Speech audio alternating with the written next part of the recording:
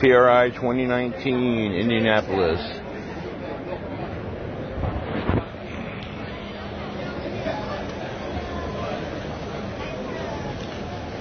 Let's give a shout out to my customer Paul from Paul's Carts.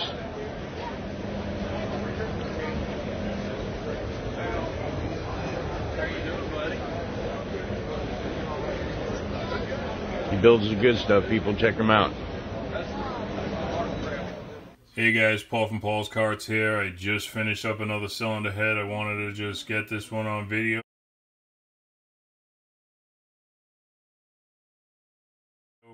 I do offer this one on the website.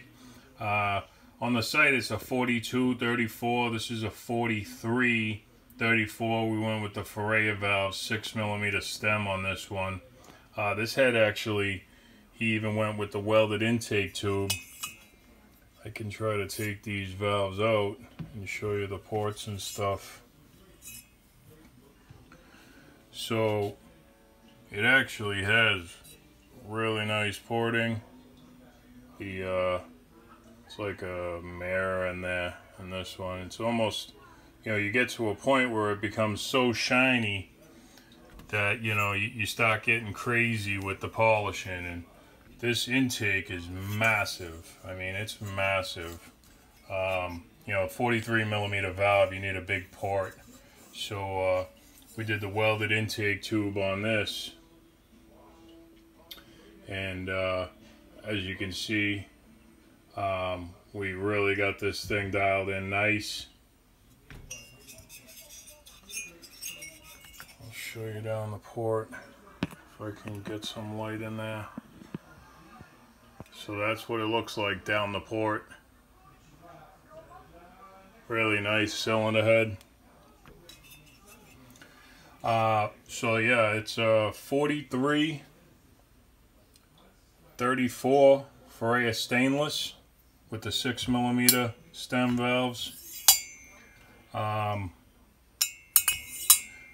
It's gonna have the titanium Ferrea retainers and the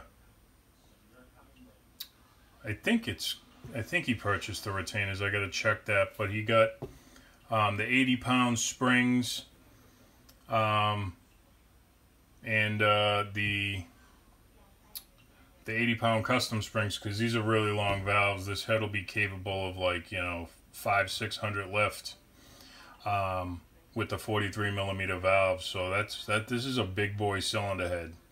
And he got the red Vitonite valve stem seals. So I'm gonna still assemble this for him. I just brought it in to wash the cylinder head, get all the dirt and grime out of it from the porting and polishing, and then we'll go in and we'll do the mill. So I just had it in, and I said, you know what, let me just get a quick video of this. So this is a GX390 style head. But you can't put it on a GX390. That intake valve is so big it would hit the side of the bore on a GX390. You know, you got to have it on a 90 or a 92mm bore, like a 440 or 420, 440 or a 460, something like that. So that way the valve doesn't come down and hit the edge of the bore. But yeah, this is a big, this is pretty much as big as they go. I could probably get 44-35 in this head, or a 45-34, but that would be maxing it out. Right now the valve seats don't touch, and I really like that aspect. So this is pretty much as big as you can go, and then run it hard on gasoline if you wanted to.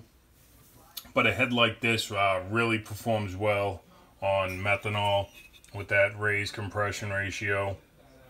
Nice piece. It's got the dual hurricane pattern, you know, of the flow pattern if you watched it with the smoke. So it's a really nice head.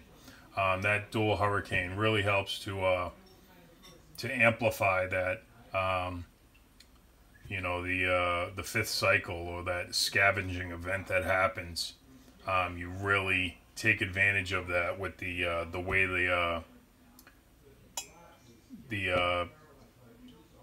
way the air flows in. It comes in this way and it's swirling that way, and the way the air goes out, it goes out on that side. So it's coming in, this is the high side, and then this is the high side going out on the two sides of the port. You have a they're both bias ports, so you have a high side on a port and a low side.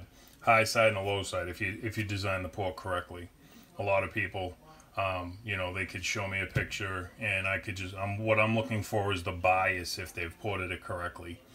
And, you know, they'll have the biases on the wrong sides, which, you know, it'll just try to reverse the swirl and just cause all kinds of problems in the head. You got to work with the head. So you got the high side on this side and the high side going out on that side. So it's coming in swirling this way. When the last of the exhaust gas is going out, the high side's on that side. So when this is drawing out with the most amount of vacuum this way, this valve starts to open because they're both open at the same time. And then it just really creates this cross supercharging event. So it's a really nice head. Just wanted to show you guys. I didn't really need to do that big lecture, but if you guys need anything, cylinder heads, engine builds, Paul from Paul's Karts, check me out at paulskarts.com. Some of the stuff's on eBay, but or you could give me a text, shoot me a text, or give me a buzz on the phone, 781-492-7358. Until next time, guys, have a nice day.